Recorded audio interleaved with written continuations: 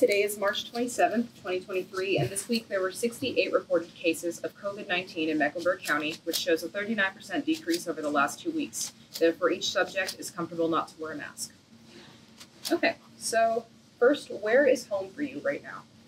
It's right here in Charlotte, North Carolina. Well, are you in the city or one of the outskirts? I am on Harris Boulevard, to be actually. Off of Harris Boulevard. Yeah. Oh, yeah, that's pretty close. And then where were you born? Brooklyn, New York. Yeah, that's definitely a change in the city. Yeah. How long have you been in Charlotte? For over 20 years now. Yeah. My mom's been here for about 30, so she's transplant from West Virginia. Okay. Describe your experience during the last 2 years and more of the COVID-19 pandemic. I know that's a big question. Last 2 years. I wasn't here for one of those years. I actually was at another facility in Davison, and it was really strict to get in. And we were in a lockdown facility, so a lot of people couldn't get in. We had to take temperatures every day, constantly wear masks. Plus, the floors that we were serving to the patients, they were on lockdown, so they couldn't come down. So it kind of hindered our job a little bit too on getting them fresh food. So, yeah. What do you remember of the early days, and what did you do during lockdown? Well, try to stay patient and positive as much as played a lot of games and try not to overeat. Actually, that was definitely a big part of it. Yeah. The family definitely got closer because we spent a lot more time together than usual. So, yeah, we learned some new things about each other as well. So, yeah, there's nowhere to go. Yeah, there was nowhere to go. Yeah. Your friendships or family relationships changed during the pandemic. I know you just started saying something about that, so if you want to describe some more of that example. Yeah, they actually did change. Me and my daughter had a better understanding of each other. I understood why she tries to do the things that she does, and she understood why I'm so hard on her as well, you know. So now she could see it. She's older now, but now she could see it. And me and my lady, we've always been close. So, we even got closer. Yeah. You know, we started doing little, trying to make do little things for each other, you know. So, yeah. And a lot of new recipes. Yeah. A lot of new recipes. Yeah.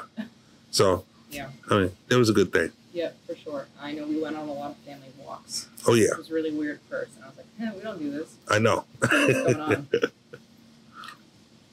Was there a time you stepped in to help someone affected by COVID-19? I know you said you worked with the hospital as well. I believe we try to help someone every day when we were at the hospital. Be it getting their food while it's nice and hot, or change something for them. Helping the nurses understand what they're going through as far as them not being able to come downstairs and stuff like that. Just trying to ease everything that was going on. You know, people we were already in a lockdown facility, and now they can't actually come downstairs and get food too. So it made it worse. So we would send coloring books up. Yeah. You know, it was a behavioral unit. So we would send coloring books up, you know, on their trays, and send different little things like that. We would, for the people's birthday, we would do a special cookie or something like that for that person. And so just trying to, you know, break the monotony. And we were taking iced tea and cookies to the nurses and say, hey, we're here with you. Yeah. You know, just to let them know that we're here with them too. So you're not going through it alone. Did you have the experience where you had to quarantine separately from your family, or was it mostly just with your family? No, I didn't have anything I had to do separately. My nephew we were in between moving to another place at the time. So I stayed with my nephew for like a month, and his fiance got sick. So she basically had to quarantine herself from us. Great. Yeah. So we went through it a little bit, but not, too bad. Right. Did you ever get COVID during like the peak of? Oh, when it first came out, I know I had it. Mm-hmm. And this is before everybody was like, I gotta take a test. I gotta do this. Right. No, I was in the office right down here on Randolph, and it was 3 of us in that office hacking like no tomorrow and sweating like crazy. Yeah. So I know for sure it was not a normal cold. But we went to work, and like it was, I'm just feeling a little unwell. We still went to work. We still fought through it. I mean, it was herbal tea going everywhere, but I mean, we didn't know. Yeah. No. We didn't know. At first, we didn't know. It wasn't, go get a test. It wasn't the swab. And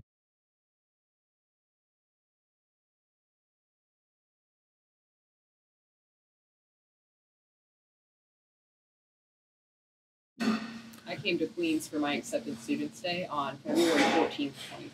Mm-hmm. So that was a super spreader event. We all probably shouldn't have been doing that, but we didn't know not to do that yet. So, and I didn't get COVID till last year on Easter, so this time. So we didn't know. Dodge it for 3 years somehow. Yeah, we didn't know, and I think I made. I know I caught it the first time, and then I went and got a test.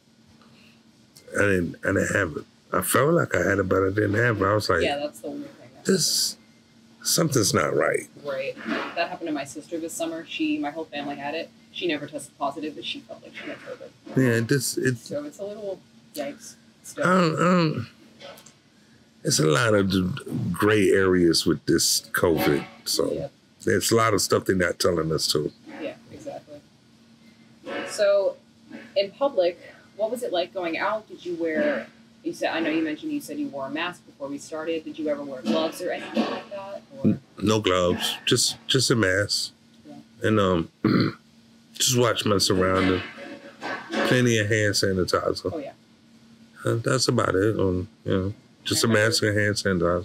I remember hand sanitizer used to smell like booze for a little while because they ran out of all the normal stuff and everything. They started giving you the real deal. It smelled like rum, and I was like, oh. The one in Walgreens definitely smells like that. Yeah. My mom would buy me a thing before I went to school, and I was like, I'm never gonna use it. I don't know what they were putting in that one. Yeah. It was probably asheville. It probably was because they ran out of the other stuff. Yep. Has the pandemic changed your normal routines? No.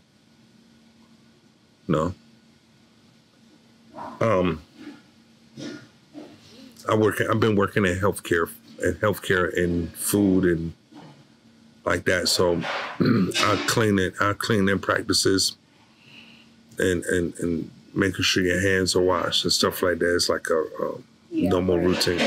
It's like a normal routine to us. Right. It changed. It did change a little bit because of the, COVID. They actually came out with a new sanitizer. So you don't have to actually use the soapy water and then sanitize. Yeah. It does everything. Wow, that's really efficient. Yeah. So you have that one sanitizer that does it. I mean, you can still use the soapy water, but that one sanitizer does everything. Yeah. It cleans, it sanitizes the whole nine. Yeah. So that changed as far as a routine or what have you like that. But other than that, I mean, like I just went day to day, just being careful. Yeah. Nothing special. No. And what are some challenges you faced during the pandemic?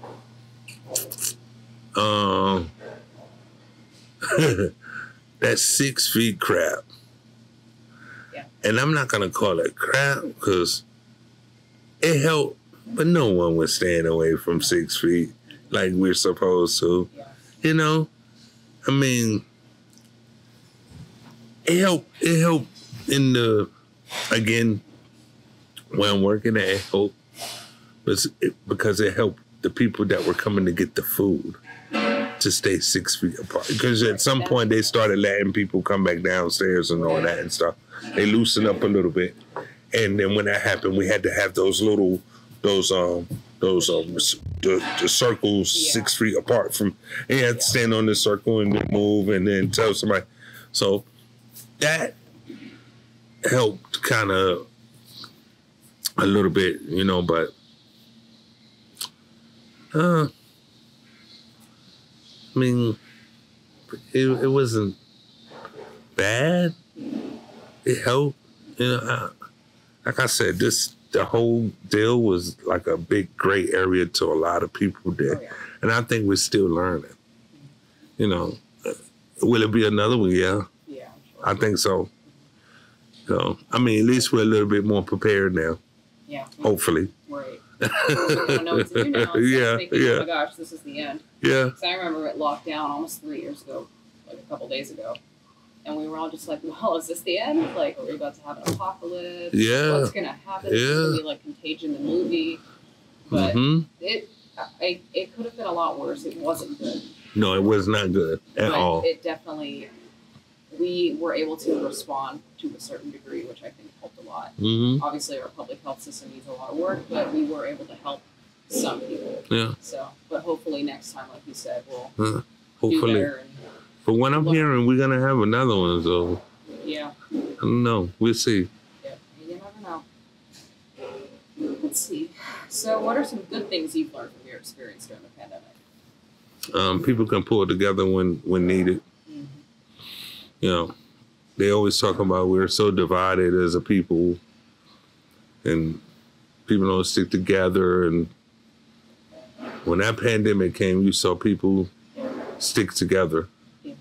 You know, it didn't matter where you were from, what color you were, what you call yourself or what have you like that. But people stuck together because we had one common cause, and that was for us to stay safe.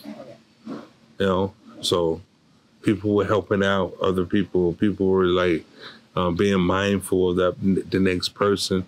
And you had the rude people too, that someone would cough and they would just go out of their mind. Oh, if this person coughed, and if you keep a mask on for 10 hours a day, you're going to cough too at some point.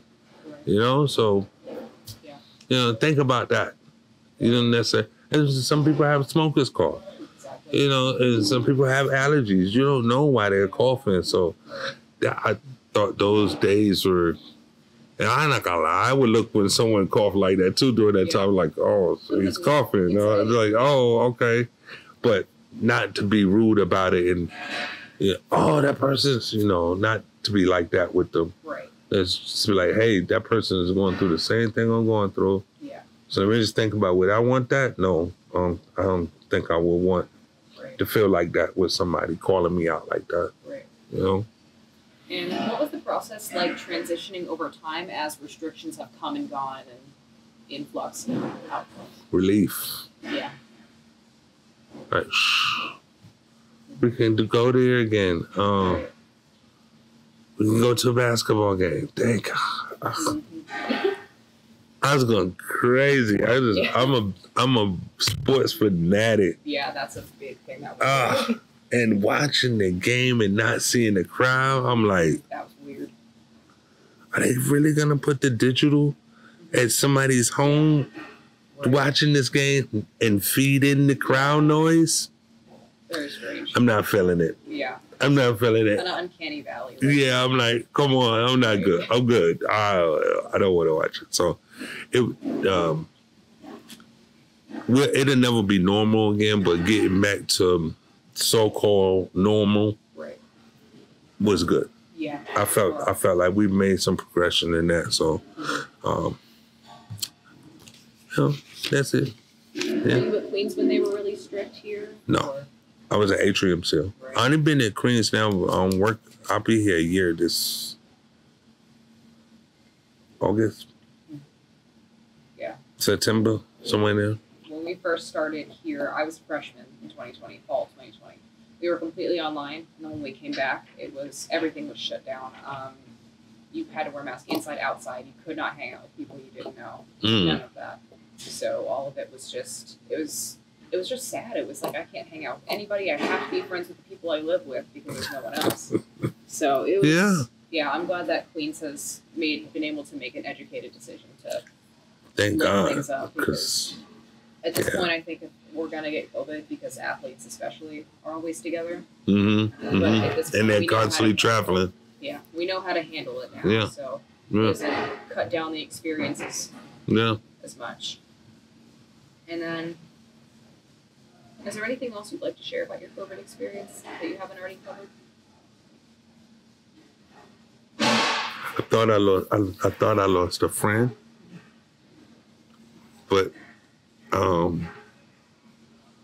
didn't. And it hit home with my wife's cousin. He got it real bad, and it was kind of touch and go for him. But he came through. He was good. He's good. But it was, yeah. So I kind of, it got real personal. Then when it touches in your own house, you know, it's not particularly in my house, but still, we're still cool. We're that close enough where, So I mean, yeah, that's what hit me. Yeah. Well, before we finish up, I want to go over the hand map activity really quick. Okay. So you can just share generally what are some of the things that you put that you'd like to highlight, or you don't have to share anything you're not comfortable with, but if there's anything in particular you'd like to highlight or share a story with, then feel free to. Okay.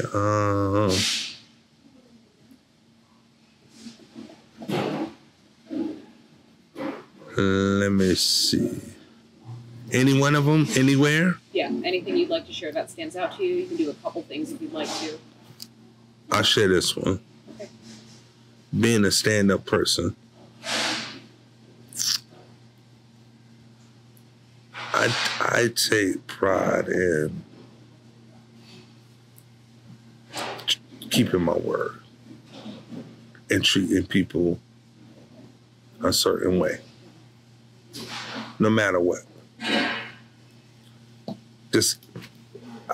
I guess that's how we got the interview today, because I think I always treated you a certain way when you came over to the cab. No, I mean, to the market. Yeah.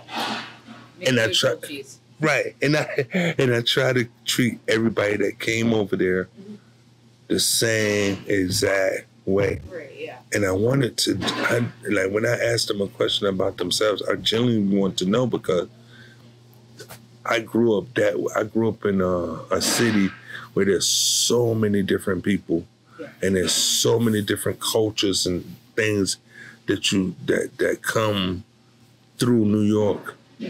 And growing up there, you learn about different cultures, different people, and you learn how to communicate with each one of them. So me, I try to do that and be a stand-up person when I do it. Yeah. Says, hey, you said you wanted an interview? Izzy's getting the interview. Yeah.